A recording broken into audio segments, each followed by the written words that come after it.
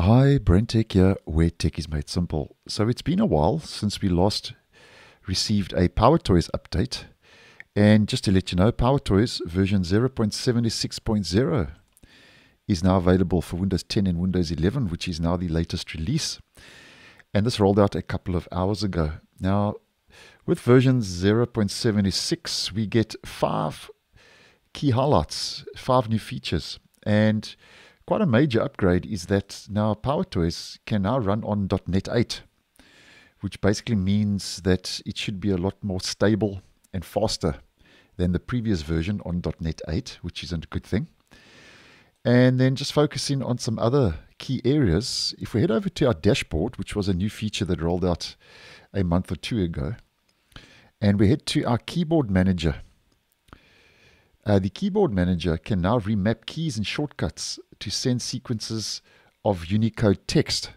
And the keyboard manager lets you reconfigure your keyboard by remapping keys and shortcuts. So now you can send sequences of Unicode text. And there's another improvement where they have modernized the keyboard manager editor UR, the user interface, to match the look and feel of Windows 11.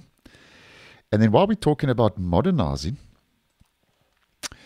3 utilities have been modernized.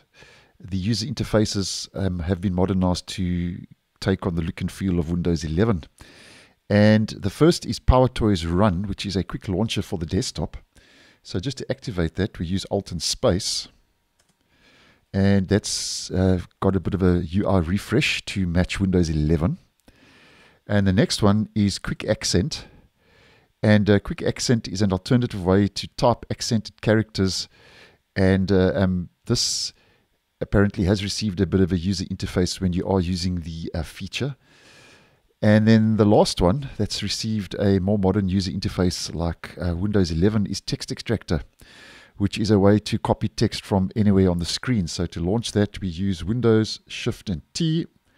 And there we go. So we can now copy text from the screen using the Text Extractor, and that apparently has also received a bit more of a more modern user interface to match Windows 11. So quite a lot going on with PowerToys and Microsoft trying to improve the user interface. And then the fifth key highlight is if we head over to the File Explorer Add-ons, there is now a QOR, Image Preview Handler and Thumbnail Provider. And that stands for Quite OK Image. So that's a new preview handler that's now been added to the File Explorer Add-ons. And File Explorer Add-ons, as many of you may know, allow you to manage your Windows File Explorer custom preview handlers. And then over and above that, if we head over to the general page and we click on Release Notes, this will take us over to GitHub, where Microsoft maintains and develops PowerToys. And we've mentioned the key highlights, and too many to mention for this video, but basically numerous utilities and tools have received improvements and bug fixes. So if you are interested and want a bit more of an in-depth look as to what has been fixed over and above the key highlights, then just head to the release notes where you can check those out over on GitHub. And PowerToys, as many of you may know, is available for Windows 10 and 11 from the Microsoft Store, and is a set of utilities to tune and streamline your Windows experience for greater productivity. So thanks for watching, and I'll see you in the next one.